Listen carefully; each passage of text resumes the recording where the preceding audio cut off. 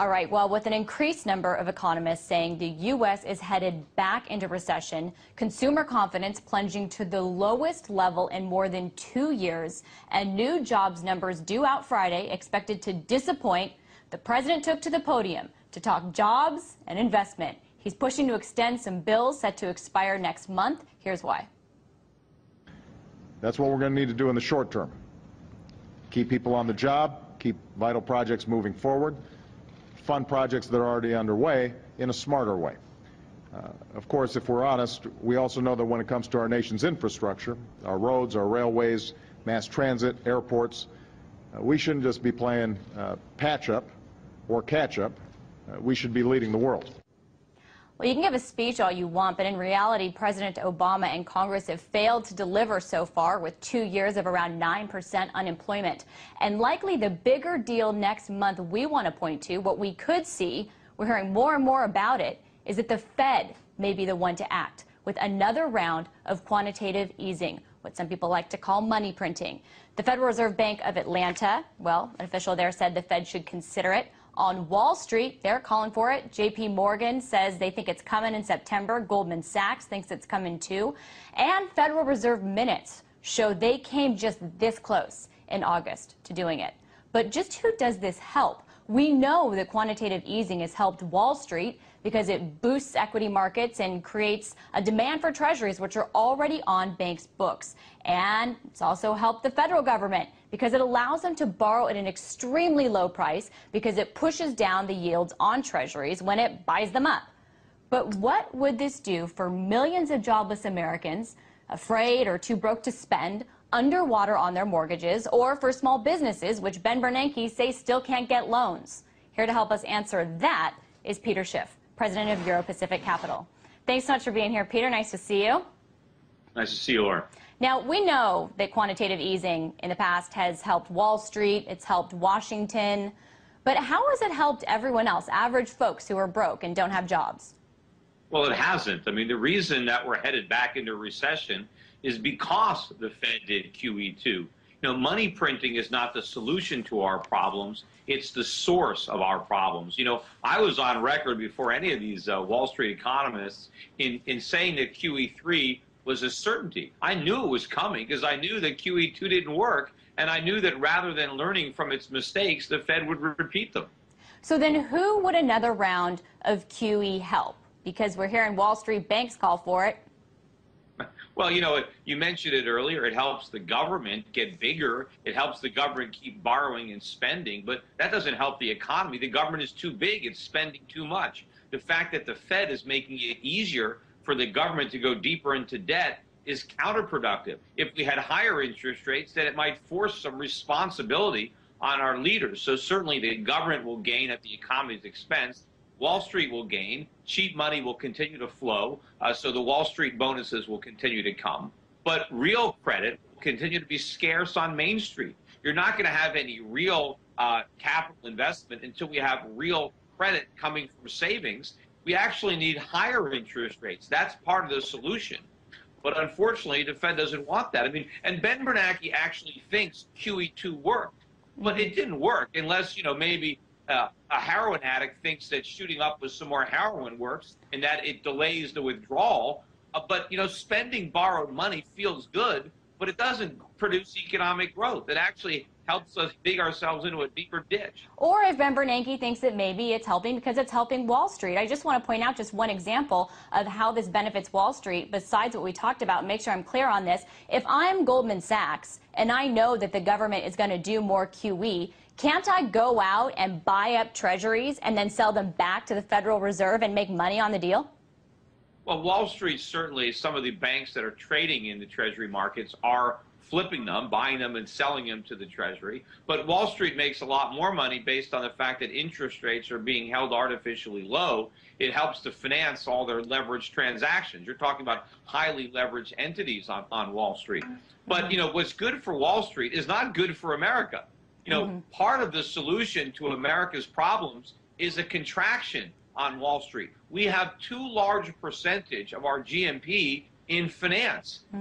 That has to shrink. That sector has to contract. But the government keeps propping it up with cheap money.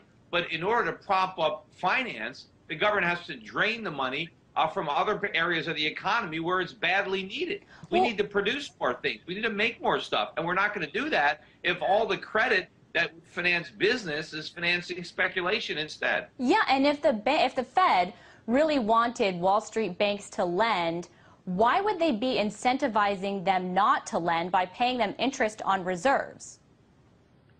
Well, you know, what we really need, remember, is there has to be savings to be loaned out. You know, you have to look at it from the perspective of the saver. No one is going to save when interest rates are practically zero. So there is no real credit. All that happens is the Federal Reserve prints a bunch of money, and what they do is the banks take it and loan it to the government to spend, because the government is borrowing over $1.5 trillion a year. And what they don't loan to the government by buying treasuries, they speculate in oil or other commodities or the stock market. But none of this speculative activity is leading to increased production, to a growing U.S. economy. There is no real credit available for real business, because nobody wants to take a risk and loan to a business when they can loan risk-free to the government.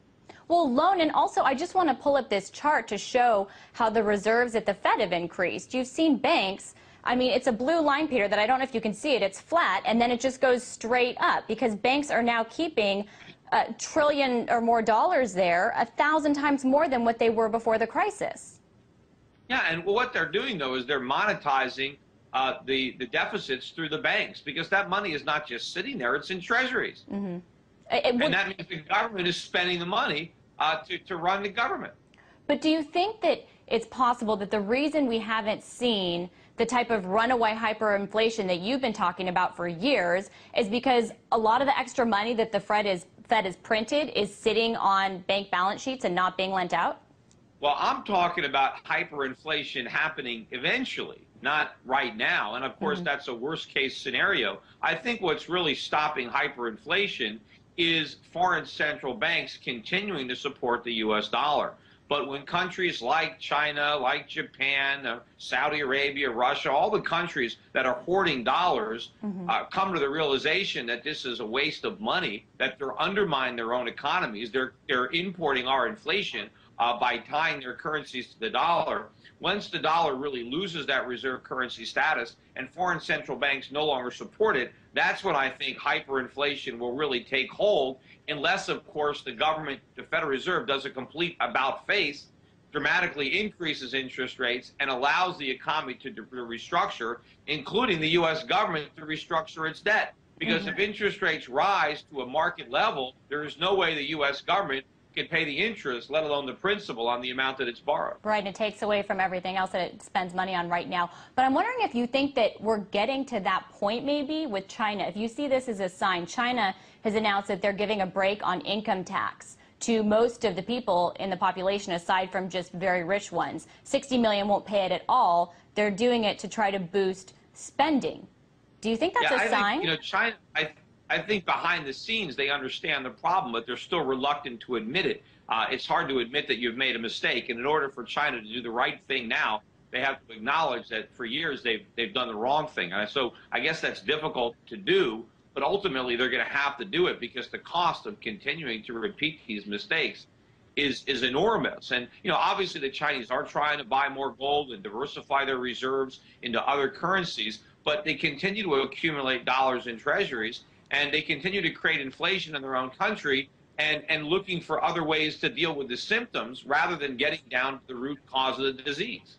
Do you think, though, that if they stimulate spending in their own country, will that mean anything for average middle-class people in the United States? Well, sure. If the Chinese allow the RMB, their currency, to go up in value, then Chinese people will automatically buy more stuff, because stuff will be cheaper for them. And as the price of things comes down, more people will buy. And so if the Chinese buy more of what they produce, then they're going to have a lot less left over to export to us. So Americans are going to see much higher prices for the things we buy, because the Chinese are buying them instead. And we'll just have to buy what's left over. And of course, if there's a smaller supply, there's going to be higher prices. And that is what America has in its future. Much, much higher prices and a reduced supply of consumer goods. And China, in its future, has lower prices and more abundant consumer goods. It all depends on when the government throws the switch. And you know, it's something that Americans already can't afford to pay for a lot of things. Walmart just recently said that now food has become the biggest concern affecting their customers, the prices. But I'll tell you who can afford pretty much anything they want: CEOs. A new study today shows that the top 25 companies in the U.S., and there's a list of their logos there, paid more to their CEOs in 2010 than they did to the federal government in taxes. Peter, how are CEOs being paid so much more at a time when the economy is so bad in the U.S.?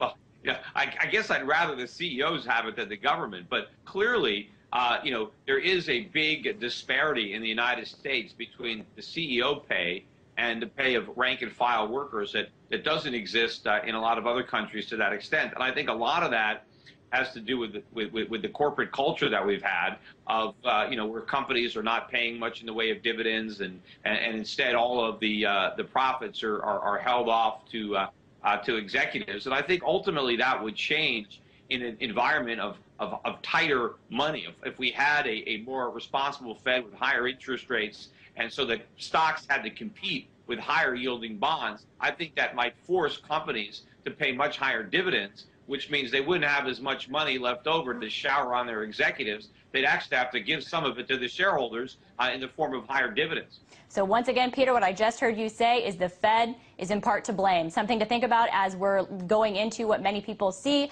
and what you predicted will be another round of quantitative easing. You know, they've turned Wall Street into a casino. You know, everybody just buys stocks betting on the come. You know, they're not buying them for the income, but they're hoping they appreciate. And that whole speculative mentality has been fostered by this environment of cheap money. And rather than putting an end to the party, you know, what does Ben Bernanke want to do? He wants to put more, you know, spike in the punch so that we don't sober up. A vicious cycle. Thanks so much, Peter Schiff, president of Euro Pacific Capital, for telling us what you think.